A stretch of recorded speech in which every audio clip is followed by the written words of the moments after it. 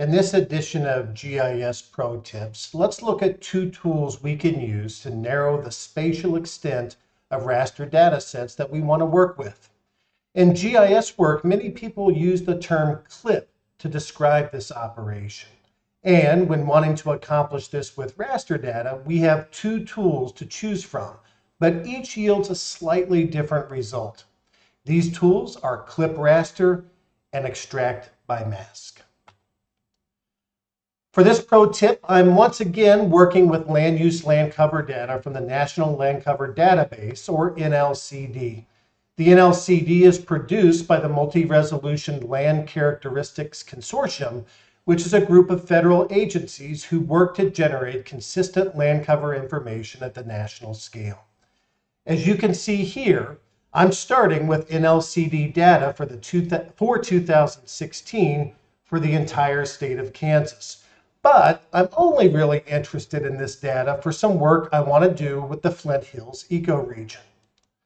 Let's use both Clip Raster and Extract by Mask to pare down the spatial extent of the statewide data into a new and smaller raster data set and then compare the results. First, I'll use Clip Raster, which is designed to cut out a portion of a raster data set, but based on a rectangular envelope using either a minimum or maximum set of XY coordinates or by using another file to define the spatial extent of interest.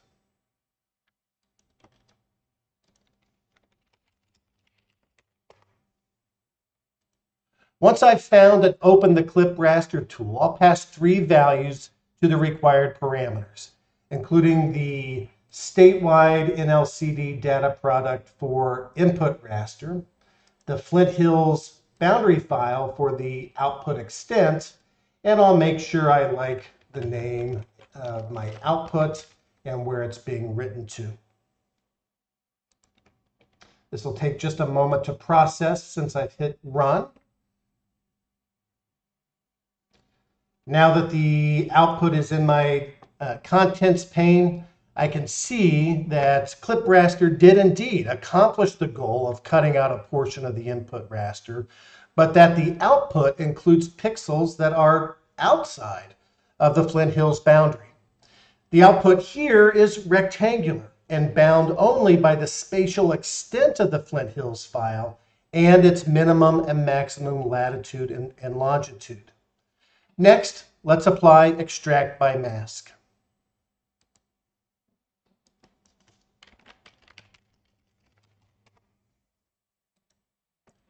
Again, I'll pass in as the input raster the statewide NLCD. For the input raster or feature mask data, the Flint Hills boundary file. And once again, I'll make sure I like that output name and hit run.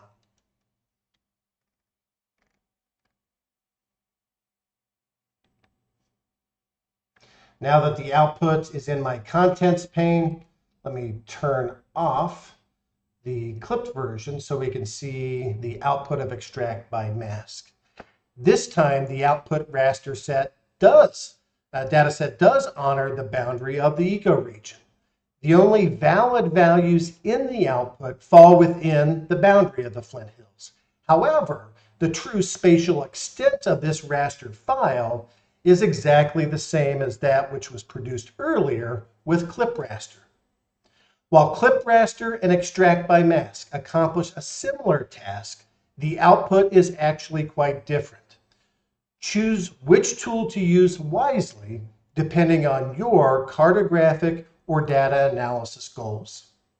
I hope you found this GIS Pro Tip helpful. For more tips, follow Geography and Geospatial Sciences on Facebook or Twitter.